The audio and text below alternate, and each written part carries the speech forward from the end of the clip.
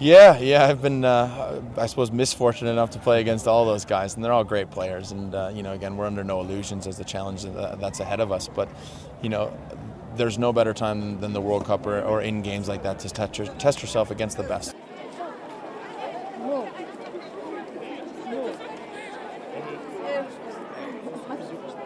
I like to think that you can do well. You like to fancy yourself in any game that you can win. But we know we've got our work cut out for us. England is a good team, and we know we're going to have to stay compact defensively, and try to do what we did against Spain, pick and choose our moments when to get forward.